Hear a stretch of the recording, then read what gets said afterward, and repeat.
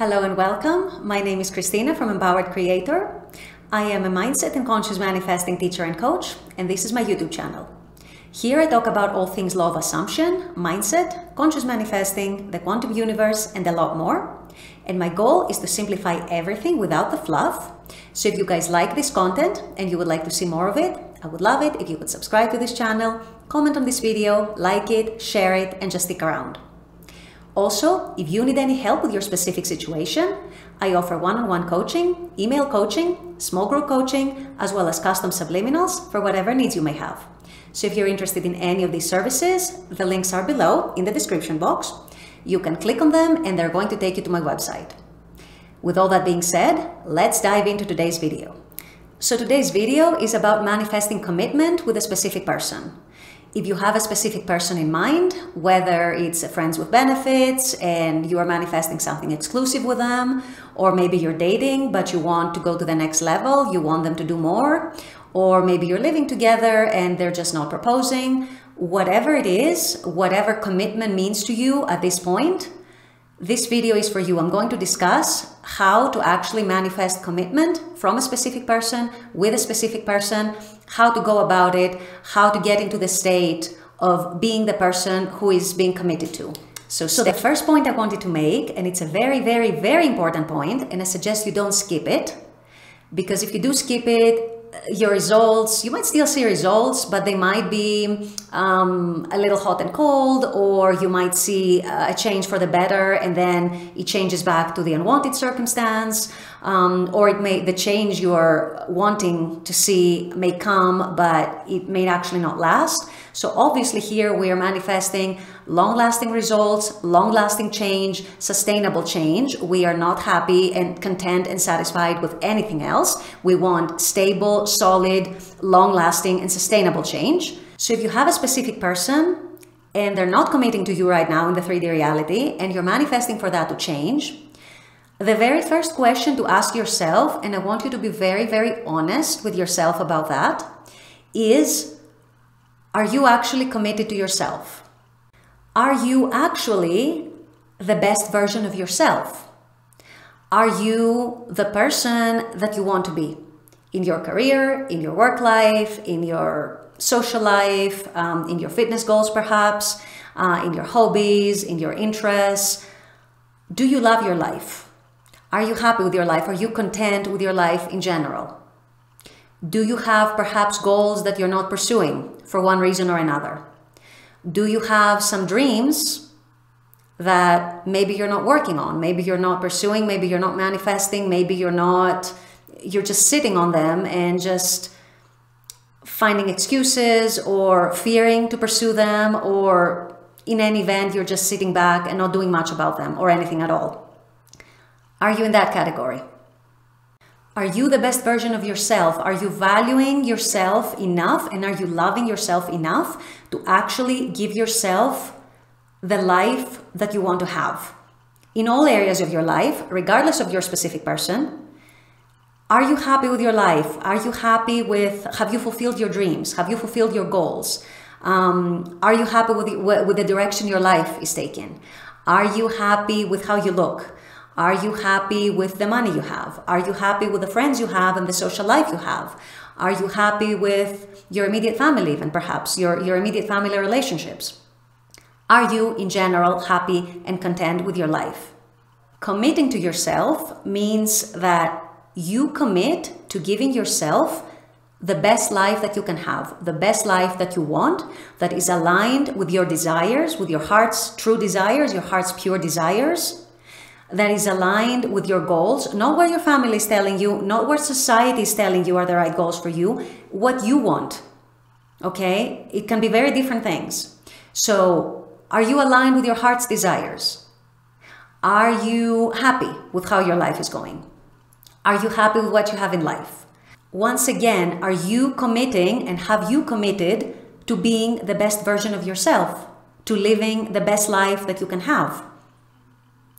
I suspect, I'm not saying this is going to be the case for everyone, I suspect for a good number of you, the answer to that is going to be no. If you're going to be honest with yourself, I suspect for many of you, the answer is going to be no, that you haven't yet committed to yourself, that you are generally dissatisfied with your life, that there might be perhaps several areas, more than one areas in your life that you feel need improvement, and that maybe you're just living a mediocre life out of fear, out of holding yourself back from your dreams for whatever excuses your ego is giving you for not doing it. Just sitting back and just letting life pass you by, letting life happen to you instead of actually becoming the cause of your life. And because no area of our life is actually separate from the other areas of our life, they all bleed into each other, they all mingle with each other. It is very, very often the case that if we are dissatisfied in one or more areas of our life, that it impacts our whole life, including our relationships, including our romantic relationships, including our personal life, including how others treat us, including how we see ourselves in relation to others, and what we assume and what we perceive in our relationship with others. And it's all a very interconnected thing. It's not... It might look like separate areas in your life, but they're actually all interconnected, which is why I'm emphasizing this. And I'm saying again and again that it's very important that you realize that you need to commit to yourself first before you expect other people, including your specific person, to commit to you. You need to commit to being the best version of yourself and to living your best life. To living the life that's aligned with your heart's true desires, with your dreams, with your passions, with what makes you happy. And this is the best and most significant expression of self-love, because you're going to hear a lot of things about self-love, that maybe it's standing in front of the mirror and speaking to yourself lovingly, maybe it's writing love letters to yourself, maybe it's pampering yourself, taking yourself out for a pedicure, or just go on a date with yourself and all that. These are all very nice things, and if you feel like doing them, absolutely do them by all means. But ultimately, the best thing you can do to prove to yourself that you love yourself is to give yourself the best life that you can have, is to commit to yourself, to commit to becoming the best version of yourself. And another very important point that is very closely tied to what I just discussed, are you actually making room in your life for all the good things to happen to you, for all the good things to come in? So that can vary from person to person. It can take different forms. But for example, do you have a pile of messes in your home? Do you have a huge to-do list that keeps growing and it never gets tackled? And it just keeps growing day after day, until one day you feel so overwhelmed that you have given up tackling any of your things on your to-do list. And you're just, you throw your hands up in the air and you don't know what to do. Are you piling up on things on your to-do list? Are you piling up on messes in your house? Are you piling up on things that need to be tackled, things that need to be discussed, things that need to be sorted in your life, whatever these might be? In your work, in your relationships, in whatever it might be, and not actually tackling them, because that is also a very, very important expression of self-love and self-care. You take care of yourself by actually taking care of all these pending issues in your life, all these pending things that need doing, that you're not doing, that you're putting off for tomorrow, and then tomorrow becomes tomorrow, and then tomorrow becomes another tomorrow, and tomorrow never comes, and it never happens, it never gets done. And it keeps piling up, and it keeps weighing on you, and it keeps not being done, and there comes a point where you become so overwhelmed that you don't even know where to begin, and you end up doing nothing. So it becomes a vicious cycle like that. So this is also another area that you need to look into. Are you actually making room in your life for the good things to happen to you? And it goes hand in hand with self-love and self-care and committing to being the best version of yourself for all the blessings that you want to come into your life, okay? And by the way, when we talk about messes, it doesn't always have to mean physical messes or things that need to be tackled. Maybe you're very good at that. Maybe though you have emotional messes. Now, a lot of the time, the physical messes with the emotional and the mental messes are actually related, and In a lot of cases, people who deal and struggle with physical messes, they also have emotional messes. But it doesn't have to be the case.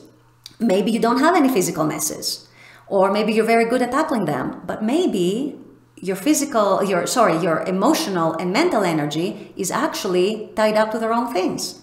Maybe you're putting all your focus and your attention on all the things that you don't want. Maybe you are fretting too much and dwelling too much on all the unwanted circumstances, and you're overthinking them and overanalyzing them in your head and getting upset about them and getting triggered and discussing them with other people. And maybe they're keeping you up at night. Whatever it might be, this could very well be tying up your energy to all the wrong things. And then again, just like with the physical messes, you are not allowing room in your life, in your energy, for all the good blessings to come in, for the things that you actually want. So it's a matter of committing to being the best version of yourself, to giving yourself the best life, loving yourself and valuing yourself enough to do that for yourself, and also cleaning up all your messes, whether they be physical or mental, emotional, or both, to actually make room in your life and in your energy, to free up your energy to receive, to be ready to receive the things that you want. And now the other obvious point that has to do very directly with your specific person who is not committing to you is what we discuss over and over in this channel. How are you perceiving them? What is your dominant inner version of them in your head, in your heart, in your mind, in your soul, in your assumptions, in your beliefs? What is your dominant story about them and your relationship? Because I guarantee you, there is probably something there. There's probably a dominant story that you're holding on to that is not favorable to you, that is not serving you, that says that they don't love you, they don't like you enough, they don't want to commit to you. Maybe you're telling yourself that they're a womanizer if they're a man, or maybe you're telling yourself that they don't want to settle down. Maybe you're telling yourself that they don't want to choose you, you don't feel chosen, you don't feel prioritized. Maybe you're even telling yourself, oh, they're too busy right now, they're not ready to commit, you know, they have too much work, they have other priorities right now, that they're too young, too old, whatever. You know, we can come up with a million excuses, and we can come up with a million assumptions and limiting beliefs, but at the end of the day, we need to watch what our dominant stories are within, because this is what ends up manifesting in our 3D reality. So if you're in a situation with a specific person, whatever the situation might be, friends with benefits, dating but not committing, living together but not proposing, whatever the commitment might be, even married but perhaps not being entirely exclusive with you, whatever the situation might be, I guarantee you probably have a dominant story about yourself and that person and your relationship with that person that is not serving you. So this is where you come in as a conscious manifestor, and you change the story. You change the dominant story, you change your dominant assumptions, you change your energies, your dominant energies towards that person, and you start seeing them as the version of themselves that you actually want to see them as. The version of themselves that you actually deserve, and the version of themselves that is a better version of themselves. A more loving, a more committed, a more devoted version, more affectionate version perhaps. You start seeing them as that version in your imagination and persisting in that. Persisting in that, persisting in that, until it becomes dominant within and until it starts feeling natural. And this is when things are going to start shifting in the 3D reality for you. And another very important point that is very closely tied to what I just discussed, you need to trust your person to want to be that better version of themselves, to be able and capable of becoming that new version of themselves that you're manifesting.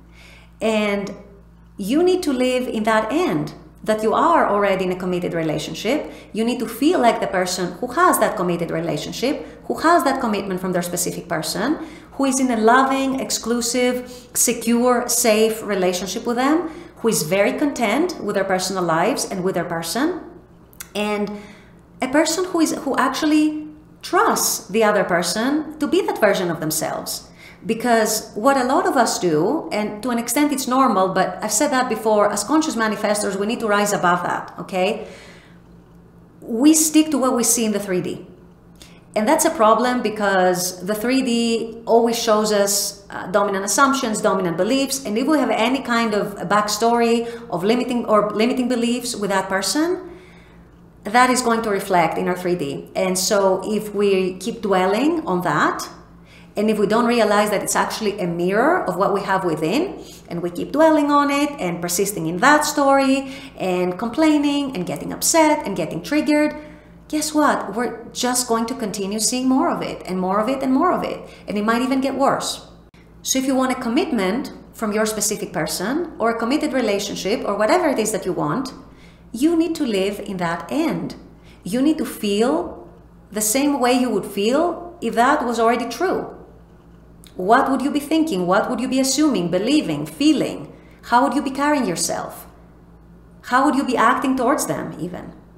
So you need to change your dominant story about them and about their relationship and start feeling like the person who is committed to.